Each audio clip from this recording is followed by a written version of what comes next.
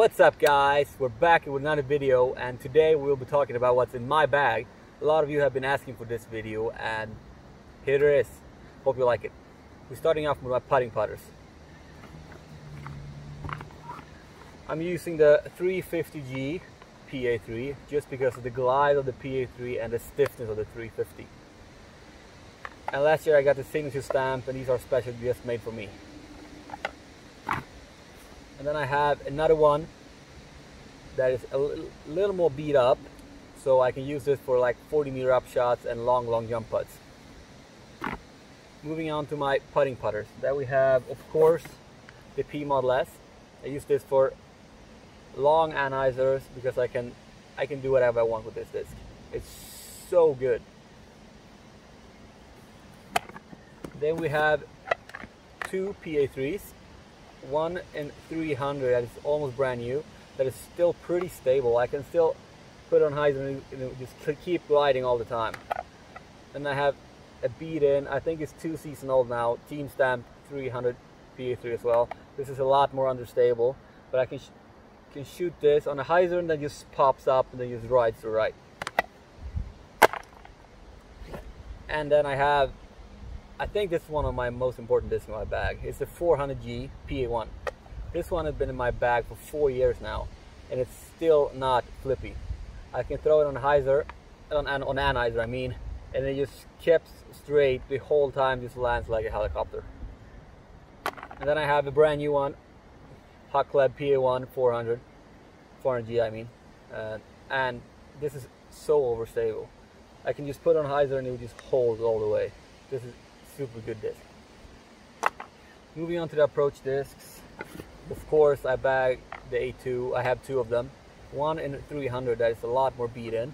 So this is just a straight forehand disc, but has a lot of glide. And then I had the new 500 A2. This is overstable. I use this for shorter forehand approaches, and if there's any wind outside, I use this. Moving on to the mid-ranges. I only bag M3s. We're starting off with the flippiest one. That's the Europe stamped M3.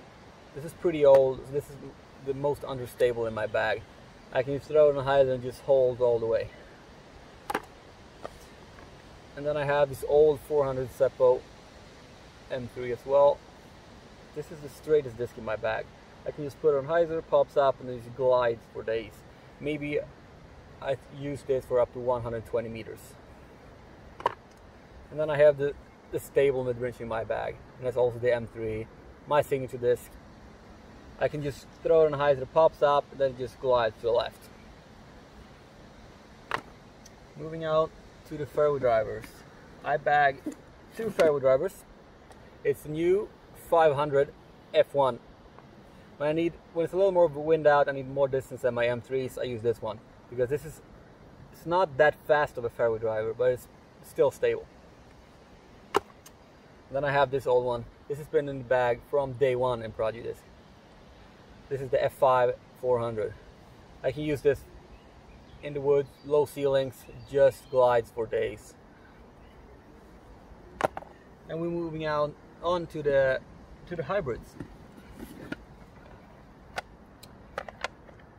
I have three hybrid discs in my bag, starting off with the flippiest one. That's the 750 Lauri Markkanen H3 V2.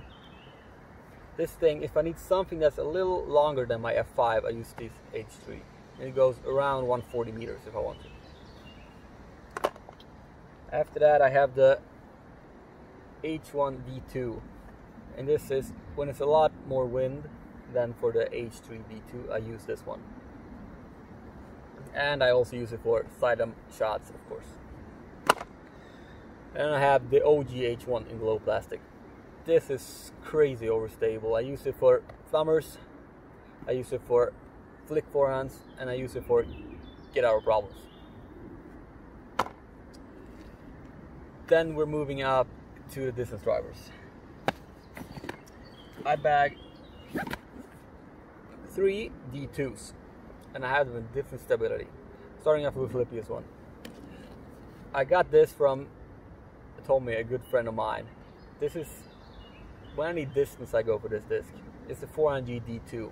I can just put on a little hyzer, it just flips over and holds the line forever. And then I have another D2 that is so straight. It just flies straight like a rope. And then I have my stable D2. Also in the 400G plastic, of course.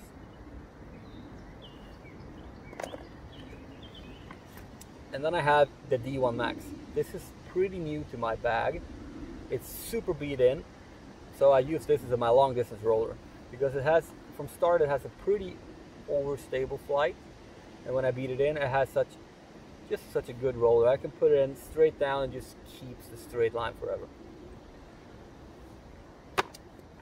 Then I have two X1s in my bag, and we're starting off with the 750 X1. This is, it's not beat in, but it's not brand new, so I can put it straight on a little anhyzer. It just keeps going straight and then it dumps to the left. And then I have the 400 X1. This is so overstable. This is almost brand new. I can just use this as hyzers or super get out yell problems. But it's such a good disc to have when it's ripping headwind. So what else do I have in my bag? Towel. Victor hooked me up with a flight towel. Can use this to warm up when it's raining out or we don't want to warm up outside.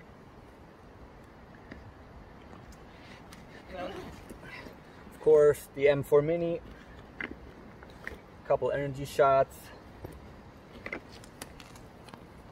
and then I have this, the rangefinder. The rangefinder is so good when you just need to know how far it is from the basket or how far it is to the tree, so you just can trust your distance and just rip the discs. And then I have these, the European birdies. These are helping me when it's so warm out, just to squish it and you get your grip in your hands. Huge shout out to Yusuf Berry, who just got me into the team. Then I also have a pair of over-ear headphones, just to keep your focus and the momentum when you start warming up. You just need to find the momentum. Just put some good music on, and then you just find that peace and that momentum, so you start off in the hole one, just kill the course. That's all that I have in my bag. I hope you enjoyed this video, and like and subscribe, and we'll see you in the next video.